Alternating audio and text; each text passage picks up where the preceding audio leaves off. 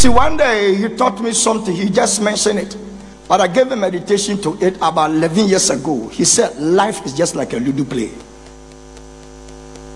It is not what you shout that comes.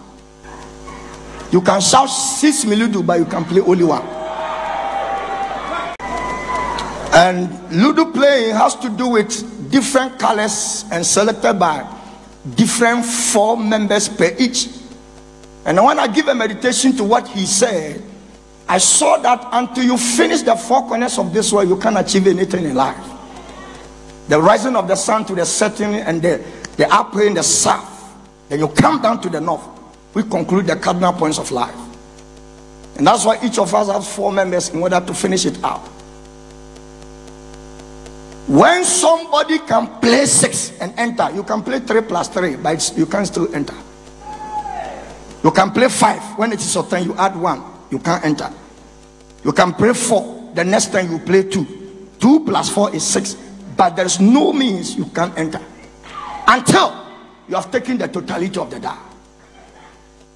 So there are some things that no matter how you add and subtract, you can't solve it until it encounters the force of prayer. There are some dealings we don't deal it on our bed sheet. We don't deal it in our bedroom. We don't deal it in our dining table. We deal with them on the altar of force of prayer. And you know, in life there are so many things that has to do with kicks. Now, when we are playing LUDO, we have back kicks, side kicks, front kicks. What again? Home kick. The most amazing thing is that after you have gone through all the counting, somebody will just play 6-1 and nullify all your efforts. I pray that anything that want to nullify your effort in this faith, by prayer tonight, let things turn into your favor in the name of Jesus. Oh, your amen is not vibrating in the atmosphere. Until you work with it, there is no ways and means you can make it. And sometimes somebody could even, how wicked men are, his members. First 6, second 6, third 6, and the 4th 6, he will use it to count.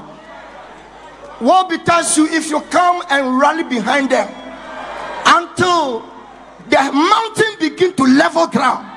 Whatever you play will not be counted. Sex of this kind cannot be dealt with singing and praising. It can only be dealt with by fasting and prayer. When your enemies are more, we don't throw party and celebrate birthday cards. He told me 11 years ago, so life is like a LUDO, and I gave time to it and meditated upon it. So I'm delivering to you something briefly about a message that came out from a prophet 11 good years ago. That life is like a LUDO. You can shout and shout. You see that the control is in your hand, but when you leave the die, and some people can turn it from this way. When somebody will be able to finish all his 3 members and to be left with only one to take a prize, only 1 member, all those that he cleared them out will now be gobbling up and finished, and by only 1 member he will just be the last.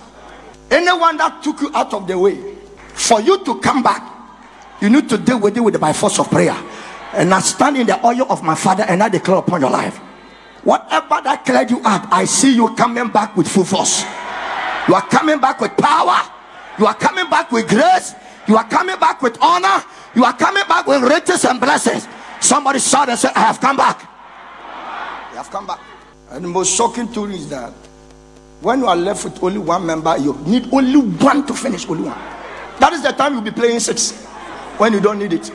Now we are talking about life. When we don't need it, that is the time, the things that we didn't need, and we don't need it now, and we wouldn't need it.